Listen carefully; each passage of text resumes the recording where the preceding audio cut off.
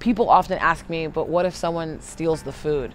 And then my only question is, how can you steal something that's free? The Free Food Fridge Project is a community and mutual aid project to provide free food for folks in marginalized communities. What has been so astonishing to me is how fast people picked up on what was going on and how much coverage it got, and then how much it reached other people that needed it. It's not someone coming and taking a bunch of food at once, it's many people coming up and taking just what they need.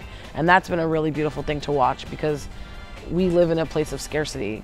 Donors have been coming by actually every single day to stock the fridges. It's been a lot of coordination. The fridge is emptied every single day. I wanted to start this initiative because I wanted to help with the food apartheid happening in marginalized communities here, specifically in Albany, in the South End, West Hill, and all the other communities around.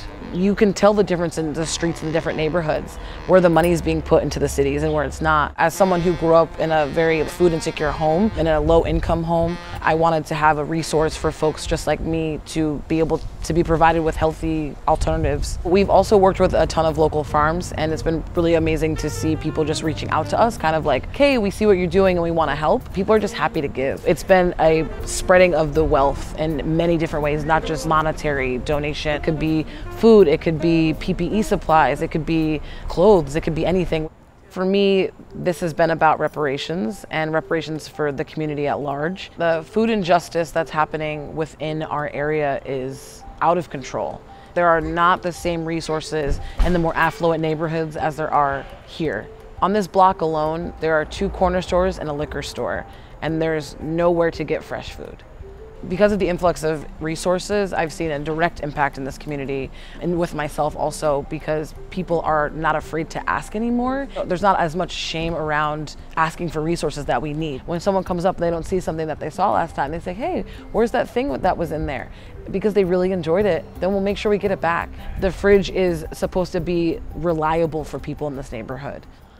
If someone wanted to start one of these fridges, I would say the first place to start is to reach out to independently owned businesses and corner stores, bodegas, and then starting to reach out to places like Lowe's. Lowe's donated our fridge for free. Very grateful for that. Or even just perusing Craigslist and finding a fridge. If it's in a larger city or area, there's gonna be a lot more restaurants, and if you just kind of put it in their ear, they'll most likely bite and they'll probably wanna help.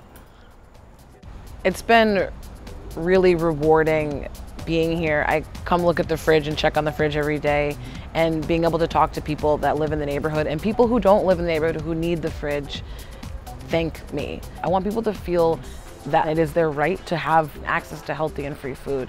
I'd like to see the fridge itself expand into nonprofit, so creating this on a larger scale, creating more of these around the city. If it takes food to learn about inherent bias and racism, then that's the gateway, you know? If we can all find that common ground, then together we can rebuild, and we can bring more attention to the places and the people that need it. It's the least we can do as a community. And I want everybody to know that, like, this is for them, and that we are here and in this together.